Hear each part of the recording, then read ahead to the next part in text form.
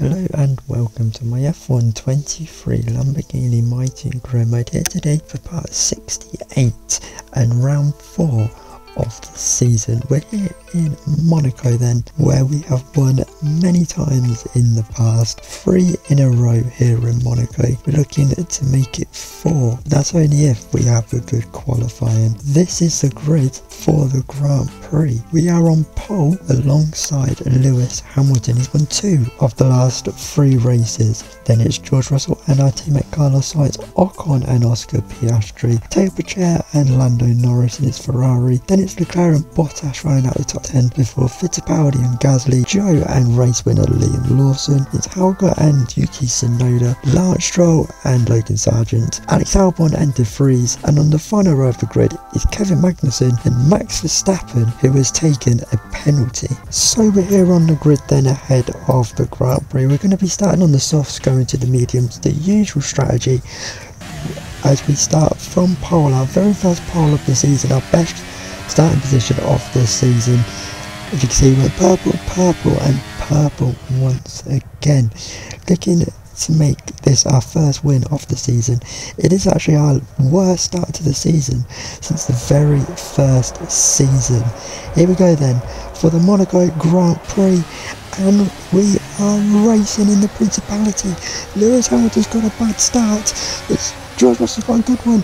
So Sainz, Ocon trying to go through the middle of George Russell and Carlos Sainz. He's got George Russell. George had a good start. He's down at the back now. It's now Ocon tried to go around the outside of our teammate Carlos Sainz, who is desperate in need for a good result. Hasn't scored yet this season. He was unlucky last time out in Australia and unlucky in Imola as well. Can he get on the podium, get some good points today, as we have the best camera angle of the season, watching everyone flood through the lane's hairpin.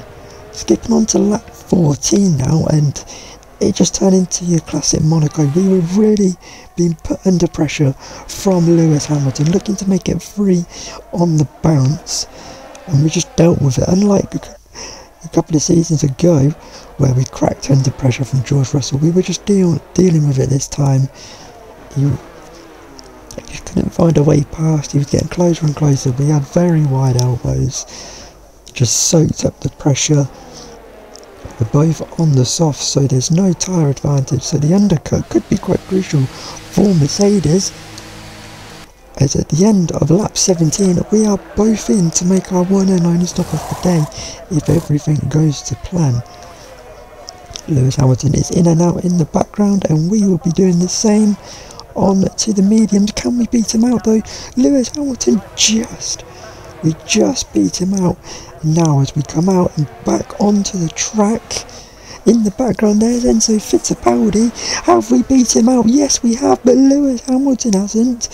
There's a car now between us and Lewis Hamilton, and Fittipaldi is on the hard tyres. He's going to be going longer. It's all going wrong for Mercedes. Hamilton has to desperately find a way past the Brazilian if he wants to stay on the back of us, because we are flying away by half a lap later. He needs to find a way by that Alfa Romeo is going to be going deeper into the race. His fresh medium should get him an advantage, but this is Monaco and that's easier said than done. But for us it went the other way, because we have caught the back of Gasly, who is also going longer. We've absolutely flown away from Fittipaldi and Lewis Hamilton.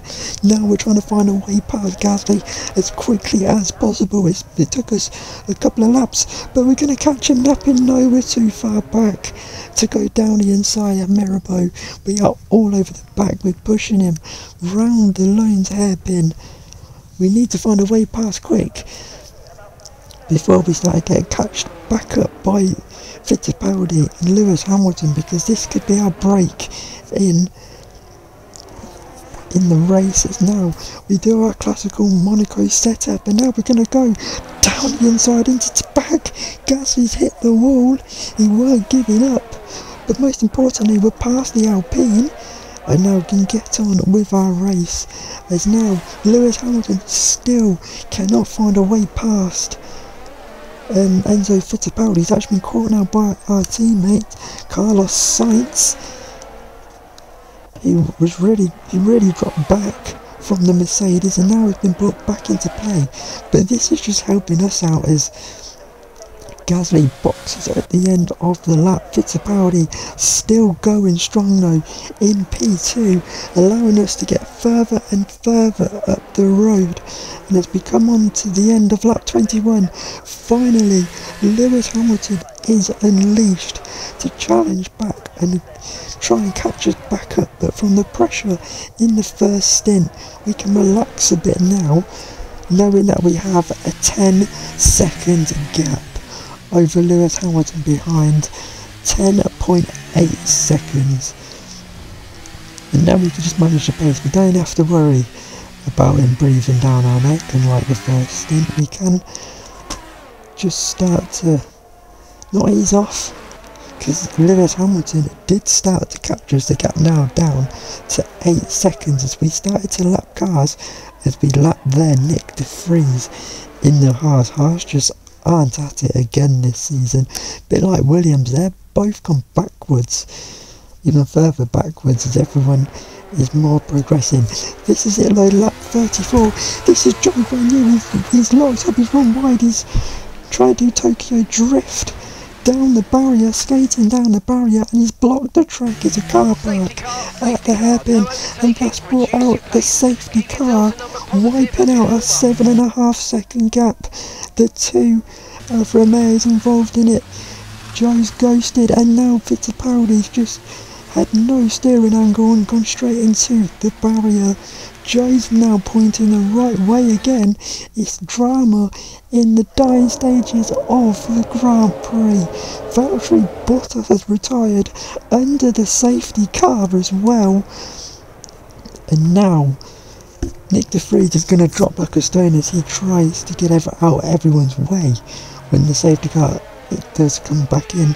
Lap 37, we're going to have 2 racing laps and the game's glitched. Nick de Vries has gone from being a lap down to being in P3 on the track. He's P3 because the game has decided to put everyone apart from me and Lewis Hamilton behind us a lap down. So we just got to keep beyond Lewis Hamilton now. Nick de Vries is going to pull over and out of the way of Lewis Hamilton because he is a lap down, and that's going to catch Carlos Sainz napping as he goes round the outside to deny the HAAS of a podium.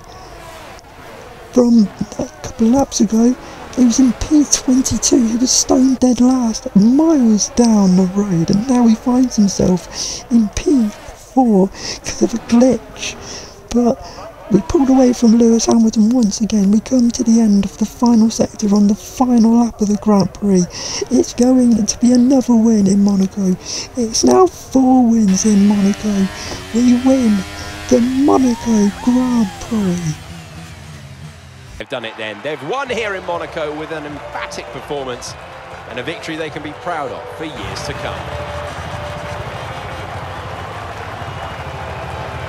What do you think it was, Ant, that gave them the edge over the competition today? I really feel the track layout combined with the track temperatures we saw today suited their car. These cars come alive when the tyres are just at the right temperature, and the driver did a great job managing that as well. They just look so comfortable out there. It's like anything, it always looks so easy when it all just clicks.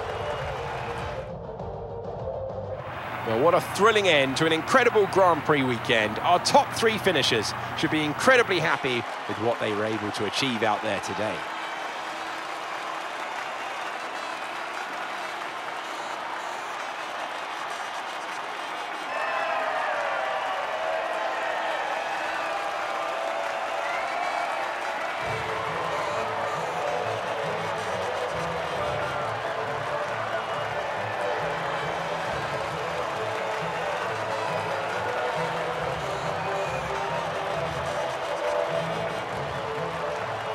Well, what a dramatic end to the Monaco Grand Prix. We win for a 4th time, 4 years in a row now, apart from the very first season. Lewis Hamilton still getting a P2. That's 3 podiums in a row for him now. 2 wins and a 2nd place. Carlos Sainz gets his first points for us of the season and our first double podium for a very, very long time in this career mode as well. But Nick de Vries, HAAS, after a season pointless, now have 12 points to their name on realistically technicality. He's a lap down, the game is glitched under the safety car and handed him P3, which then turned into P4, just being a lap down. Everyone you can see here, apart from me and Hamilton, are all a lap down after the safety car. Don't know what's happened there, but HAAS don't care, they've got 12 points. Kevin Magnussen finishing down in P21, last of the finishers, and Valtteri Bottas unfortunately didn't see him retire, but he retired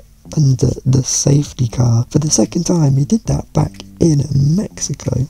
In terms of the Drivers' Championship now, Lewis Hamilton leads. We've jumped Oscar Piastri going down 2 places. We are now at 15 points off Lewis Hamilton, going for his 8th world title. This is the strongest he's looked in a very long time in this career mode. It's going to take a lot to beat him. He's very consistent in the early stages. Carlos Sainz has moved up into P10 with those 15 points. 4 drivers still yet to score, and Fittipaldi, Sargent, Magnussen and Alex Albon. In terms of the constructors then, Mercedes continue to lead. We're up into P2 in the standings. We are 40 points off the Mercedes. HAAS, with those points, move up into P8 above Red Bull, and it's just Williams who are still yet to score. So that's been your Monaco Grand Prix. We've got our first win of the season, which is our longest drought at the start of the season without a win since the very first season where